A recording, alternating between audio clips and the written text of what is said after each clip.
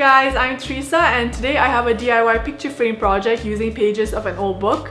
I basically printed silhouettes on pages of an old book that I had that had a brownish tint to it, and then I bought these old beat up looking picture frames from the thrift store for like 50 cents each, and it had that antique vibe to it, which was what I was looking for. I'll also leave everything I used in this video in the description bar down below, so if you're interested, just keep watching.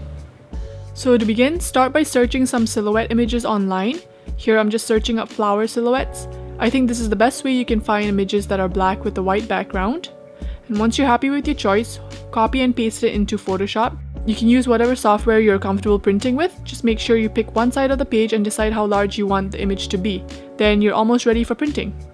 Using some double-sided tape, I'm going to stick a page I got from my book onto an 8.5 by 11 piece of paper. And since my image is on the bottom right side of the paper, I gotta make sure that's where I stick it on for the image to print. Most printers print facing down on the bottom side first, so make sure you flip your page like I'm doing here, so the bottom is on the top now.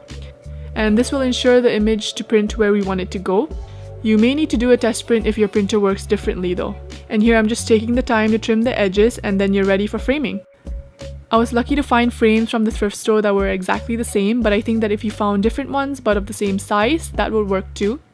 So here I'm just taking some double-sided tape to make sure the pages stay in place, and once you're done that, all you have to do is mount them on the wall.